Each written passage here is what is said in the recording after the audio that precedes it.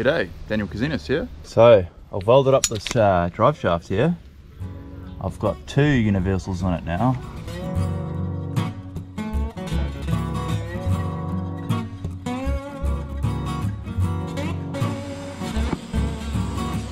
And we're going to fit this onto the motor for the rear propeller setup. We've got that double universal sitting in place now. I've made the pivot offset so it sort of uses both universals and it can slide on here a little bit without binding them up. So then the way that this is going to raise and lower is I've cut out a few different patterns. This is the one that seems to work best. So that's going to be like a fin that pushes on the diff. ATV diff comes up, it'll let this slide back into position. I'll go up and down a few more times and then I'll cut this piece out of steel.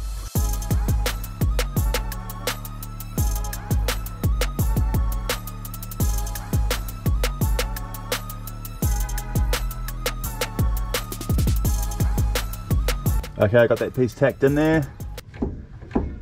Let's give you a demonstration on how it works.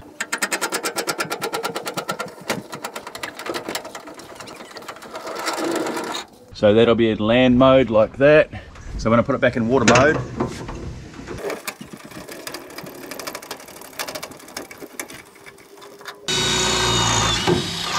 good one.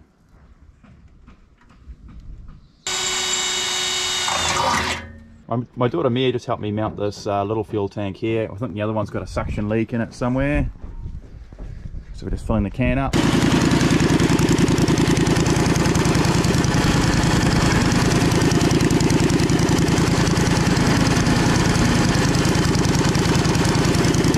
Alright, so inside here there's a shaft that comes up to here with a spline on the end of it.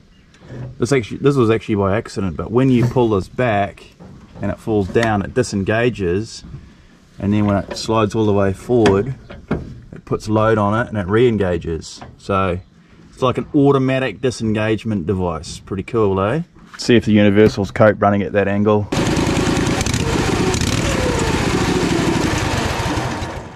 Now what's next? I've just got to simply do some steering. How am I going to do that?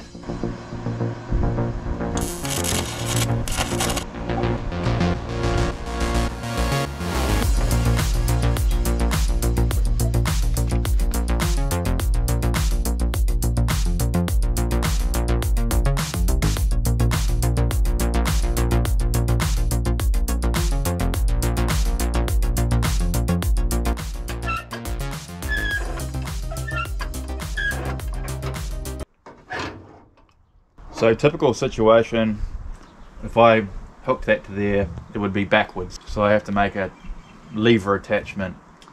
Why is everything so hard?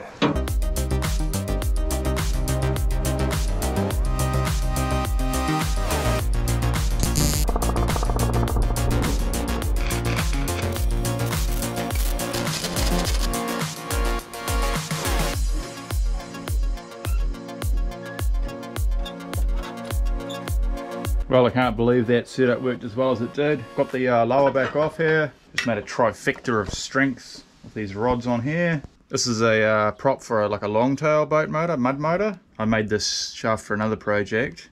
It's a chainsaw-powered surface drive.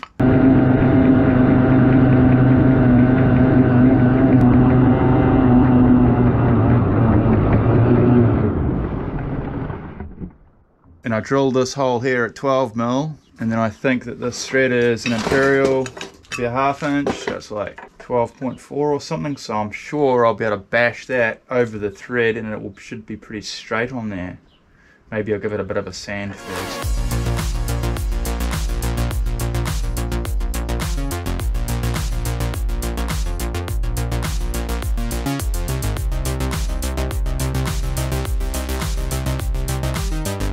So we've got that prop on there. Turns out that this drive is actually 2-to-1, so I'm hoping this might have enough power to get on the plane. I mean enough thrust, but I don't think it will. Everything's welded off a bit better, so I want to test it out now. I'm sick of working on it. I just want to put this in the water and see if I can give it a little test. Other stuff I've done off camera is I 3D printed a roller with a little bearing in it. This actually works really well. And then another piece of chopping board on here. The whole chain is smoothed right out now. It's still loud, but it's alright.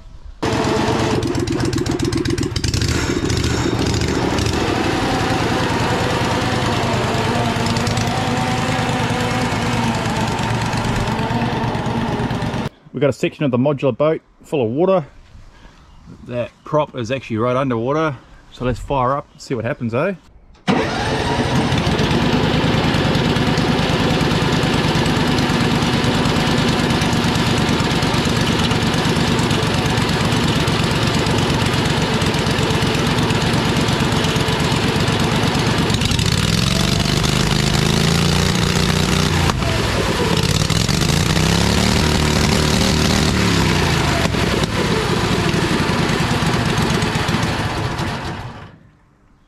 Uh-oh. I think it might have stripped the gearbox. Oh no. It moved a bit of water before it did. I think it was going to work.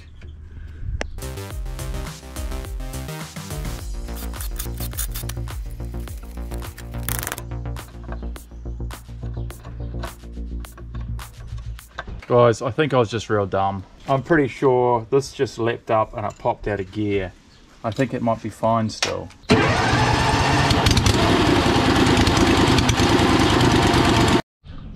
So I put a piece of aluminium inside there to hold the button down, but I think we had other problems. So what happens is this sits up too high and the spline's not engaging properly. So what I think I need is a little lever off here so the top of the diff pushes against it, forcing it that way. So I need to weld something on there. Alright, the diff just pushes up on that plate now, locks it in place. Bad problem is now when you hit a rock or something, it's just stuck there, so it's going to break, but it'll be alright, it just won't hit rocks. Waiting for the water to fill up.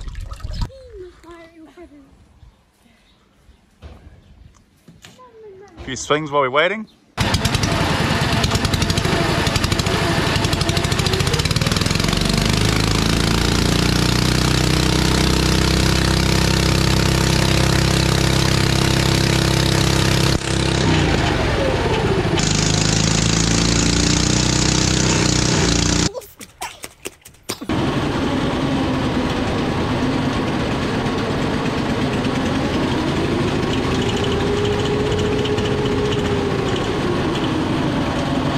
So I hook this wire here to the battery, to the positive. I can hook it on here and it should charge it, right? But then if I leave it on there, will that make the battery go flat?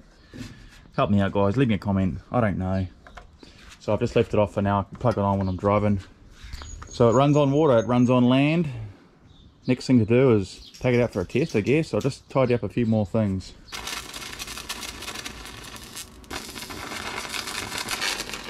Close, close, close.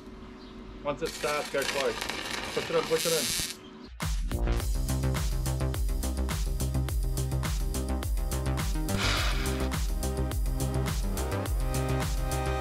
Alright, I just got this muffler welded on here to quieten it down a bit, but the chains are still real loud, but it'll have to do for now.